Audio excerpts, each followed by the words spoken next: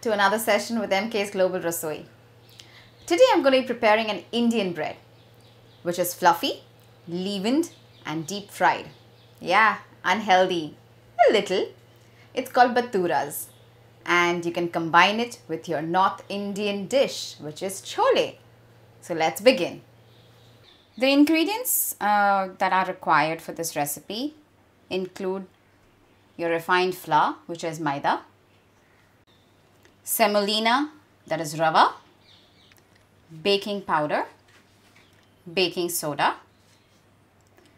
beaten curd, clarified butter, also called ghee, warm milk, sugar. I have used powdered sugar. You can use regular sugar, salt, oil.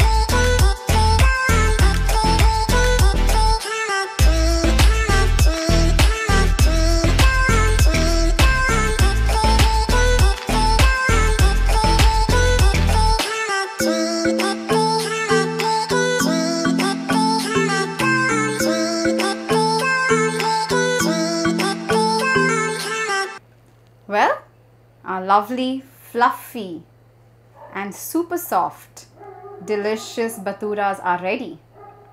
And I'm going to team it up with lovely chickpea curry or chole. Look how lovely it is. It's not oily as well. So go try it at home and I'm sure you will enjoy it. If you like this video, do like, share, subscribe and also comment.